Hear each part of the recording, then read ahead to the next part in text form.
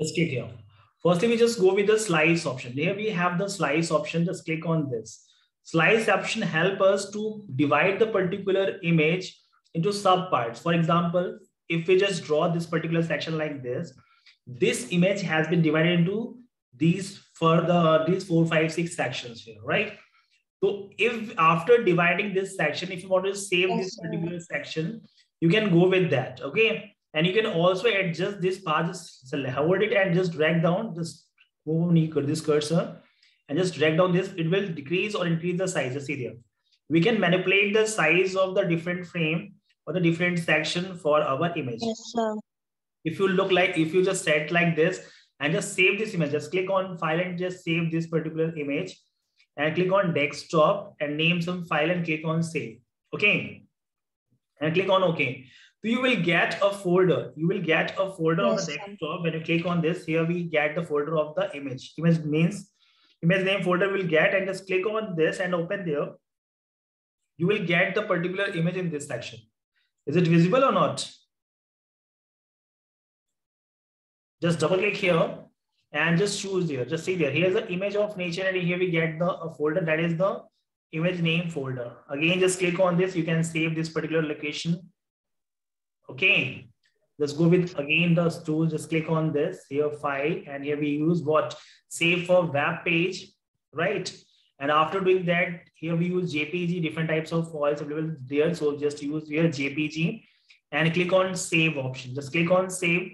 And after saving this, here's the image only. Just see there. We just click on desktop and you will get the desktop location and just type here my file like this and click on save.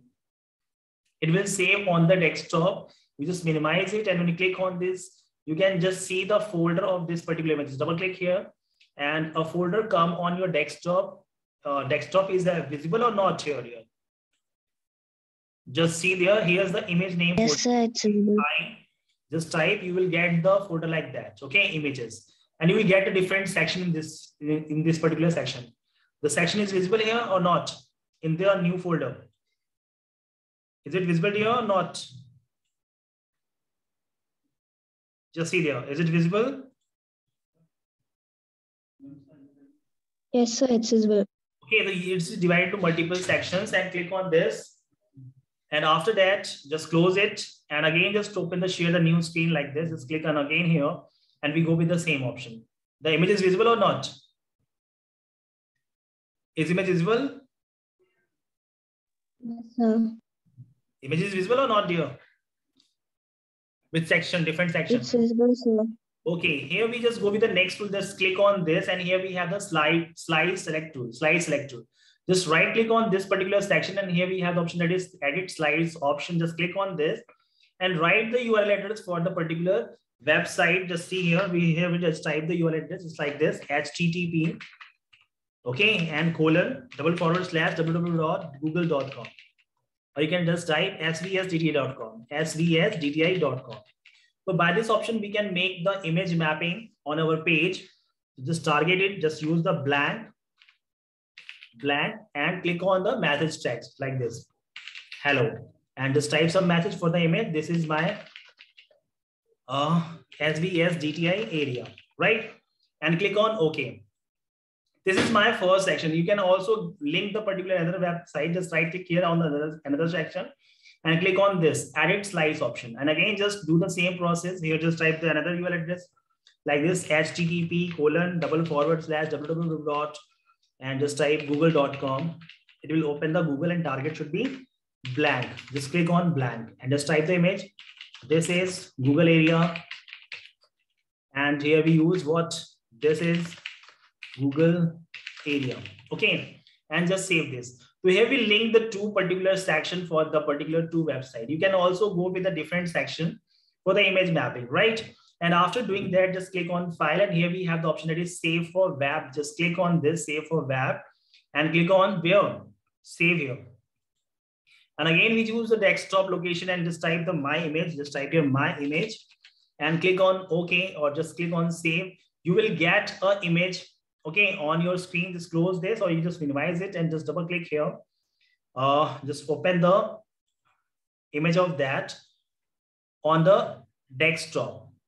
here the saved image, that is image folder. Where is the image folder? Just checked it.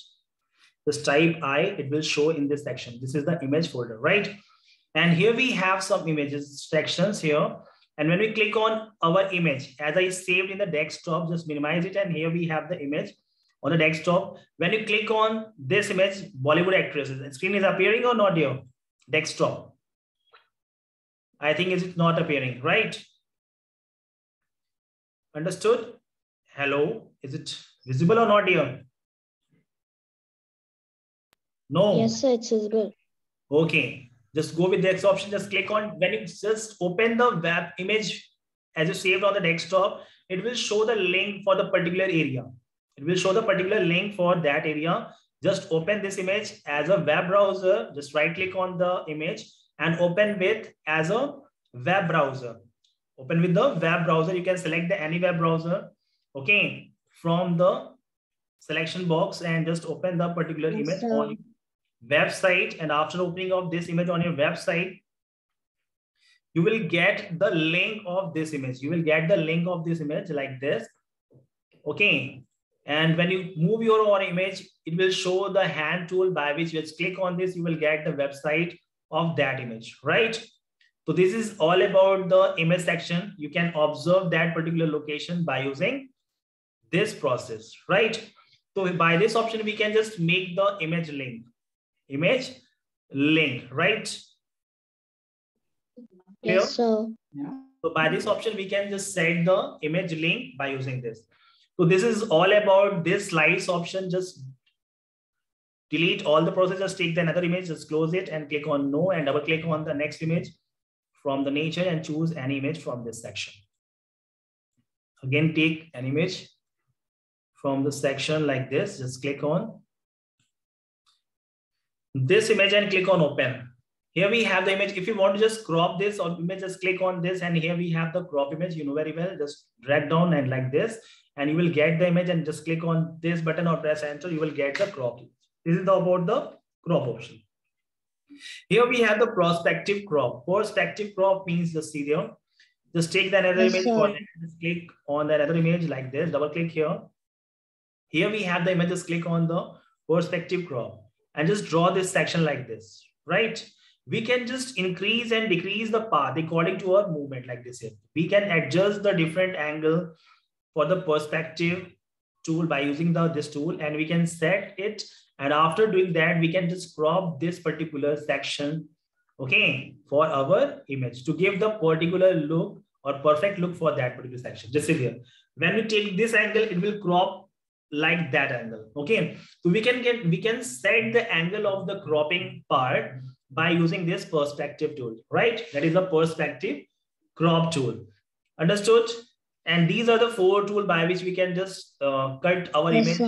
And we can just select the desired area of the particular image. Clear? Just go with the next tool. Last time we have studied that the selection option, right? Clear? Last time we have selected which option we have go with that option, went with that color range option, right? The selection option. And next one, here we have the tool, just click on this. This is the eyedropper tool, color sampler tool, ruler tool, and that is the last one, that is a node tool. So how can we use this tool? That is the eyedrop tool. Eyedropper tool help us to select the specific color for the particular brush or particular paint bucket selection. Okay, you just click on this eyedropper tool and you can just click on any area of your image. You will get the color in this particular box. This is the red color.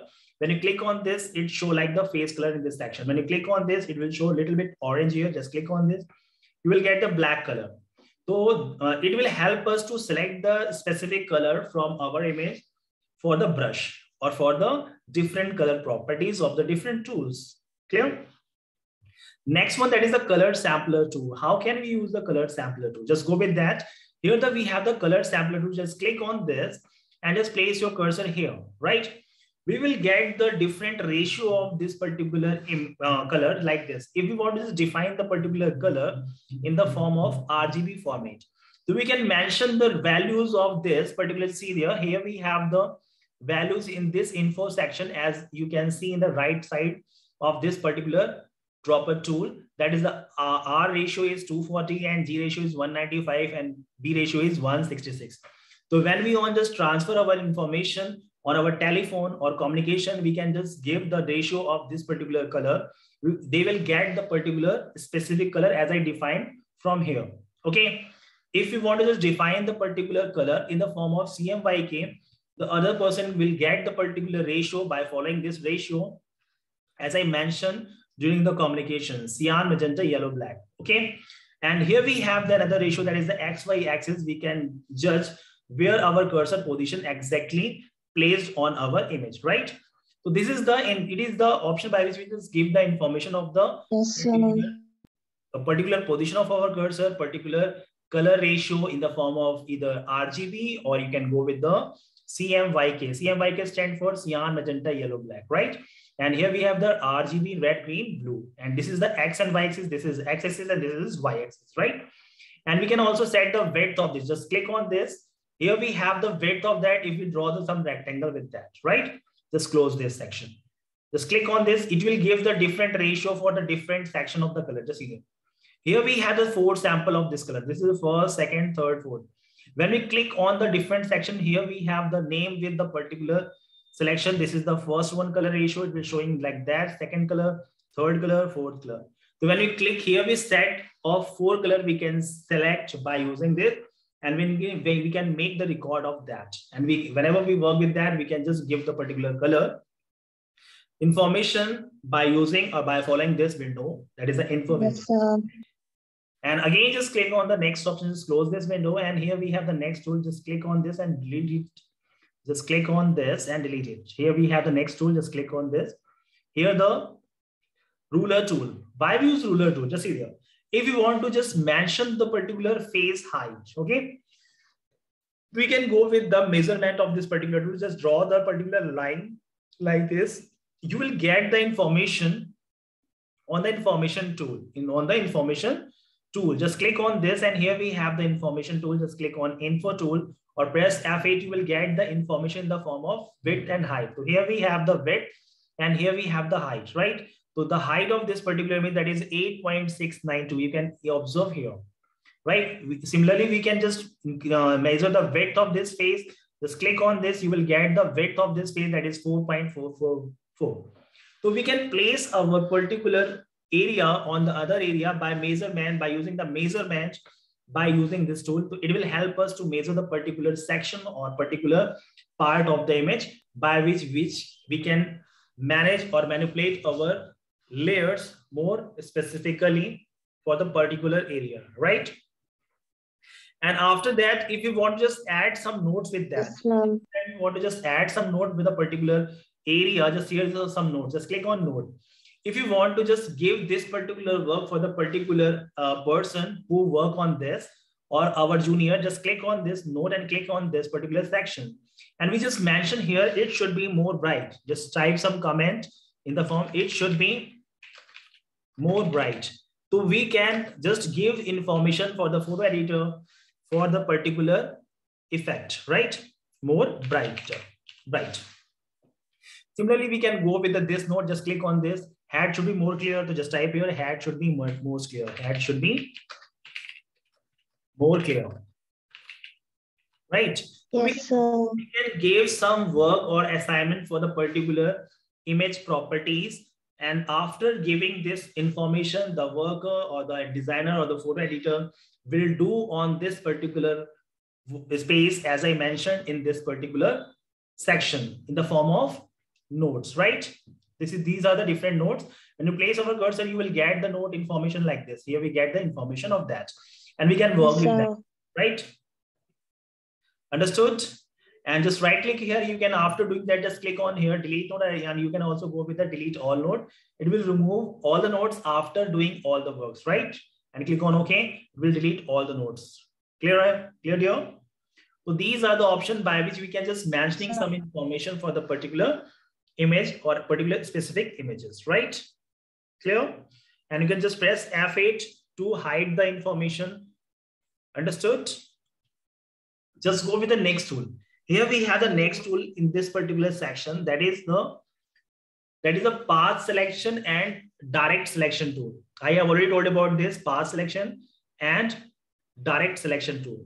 Both will help us to manage the shape as I draw from this section, and as we draw the path by using the pen tool. You know very well pen tool. Why we use pen tool? If we want to just define the particular shape, particular path, we can go with the pen tool, right?